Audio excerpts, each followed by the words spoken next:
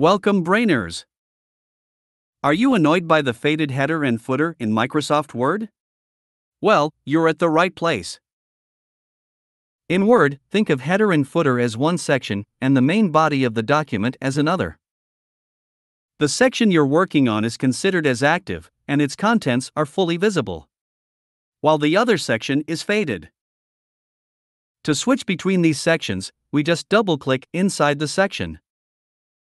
This is the way that Microsoft Word has been deliberately designed to work, but no worries, we're going to show you 3 simple tricks to work around this behavior. Solution 1. Print or save as PDF. While the header and footer may appear faded on screen, rest assured that there will be no fading effect when you print the document. You can double-check this by going to the Print Preview option. Nothing is faded, and this is exactly how the document will be printed. On the other hand, if you would like to share this document with someone else over email or upload it to some portals, then the best way is to save the Word document as a PDF, so the recipient gets the header and footer content without fading. It's very easy, you just need to select File and Save As. Over here, change the Save As type to PDF. Once you are ready, click on Save. As you can see, there is no fading in the PDF document. Solution 2. Merge header and footer content into the document body. Please save the document with a different name to avoid changes to the original. In the new document, activate the header section. Remove the header and the footer. Of course, if you have no issues with the footer, you can skip removing it. Please navigate to Layout, Margins, and Custom Margins. Adjust the top margin to affect the header, and the bottom margin to affect the footer. Even though we can set this to 0, let's try with 1, which should work well for most cases. Activate the document body section.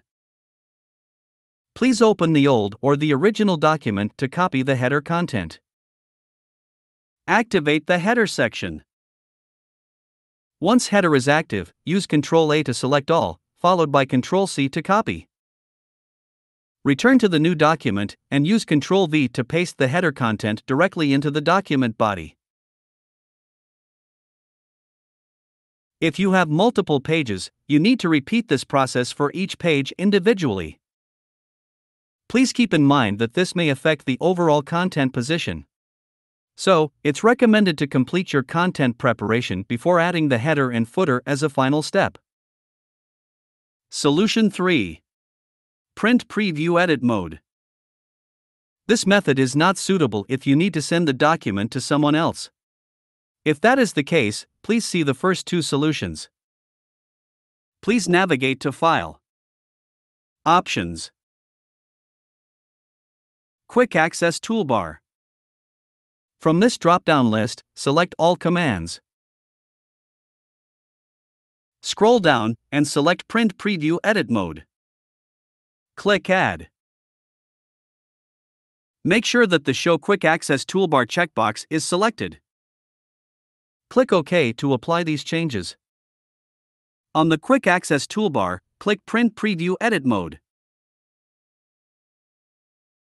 Disable the magnifier. As you can see, nothing is faded in this mode. I hope this is helpful.